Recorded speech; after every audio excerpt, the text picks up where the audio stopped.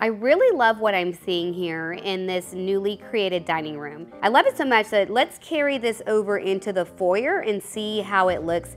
Now I'm gonna put a rug down here on the floor, a foyer table here in the middle, a little petite size bench right here in front of the fireplace, and possibly a really beautiful console table right here aligned with the side of the staircase.